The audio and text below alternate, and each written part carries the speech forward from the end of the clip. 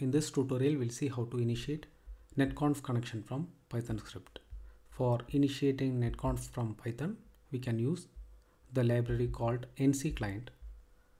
Here they have given some example, and to initiate netconf connection we need to pass all these arguments: host, port, username, password, and device parameter. In our case, device parameter is going to be name equal to CSR. So let us go back to PyCharm. Here first you need to manually install ncclient. You can go to PyCharm Python interpreter and give ncclient and install the package. Once you install it, you need to import the manager from ncclient, import manager, and we'll be using this for connecting to the device. And here I have already created a dictionary for connecting to the device with host, port, username, password, and device parameter. So we are not verifying the SSH host key, so I'm giving host key verify false. You can see the reference here also. And in this tutorial we'll see how to get the capabilities and then some schemas of particular data model. To connect to the device, I'll create a variable rtr manager equal to manager dot connect, and I can pass the device dictionary here. Then to get the capabilities, we can do rtr manager dot server capabilities. So here we'll be getting the list of elements, so we can do a for loop for rtr capabilities in server capabilities, and then we will try to print rtr capabilities.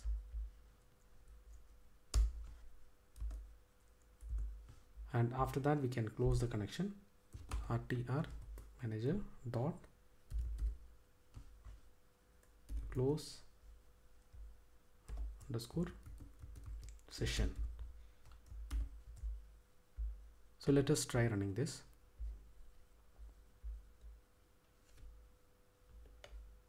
So here we are getting all the device capabilities as a response.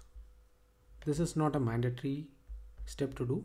You can directly initiate netconf connection and start configuring the device. But if you want to get the capabilities within Python, you can use this particular attribute. And here we should be able to see all the data models it is supporting. And if you want to verify whether connection is closed or not, before closing we'll do a print rtr manager dot connected. We'll be getting a boolean response. After closing I'll do a print.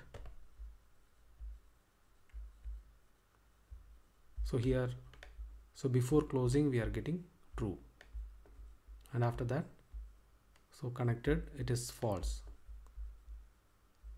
And now we'll see how to get the schema. I'll comment this.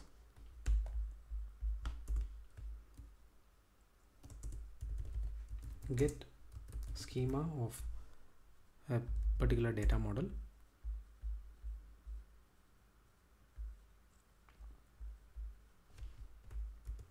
I'll paste the same code here.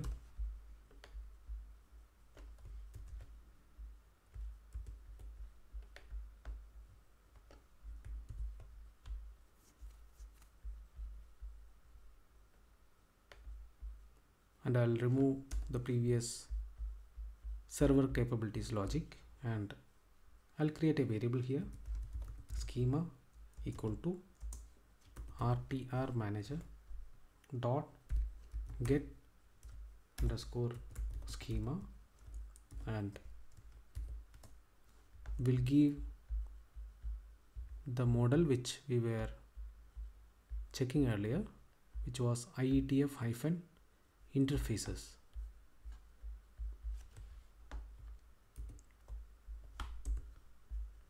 So we'll see the schema of this from the device.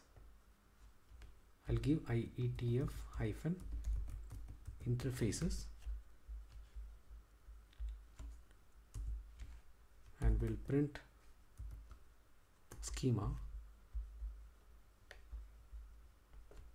and we'll remove that connection check and let us try running.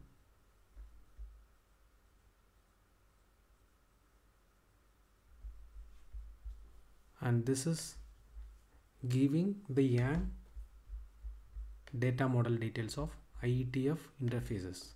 So this is giving the file content, and if you compare this with the file in the GitHub, it is going to be same.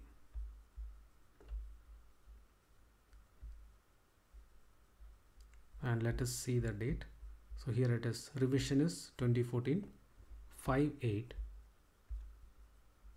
and you can see one model here.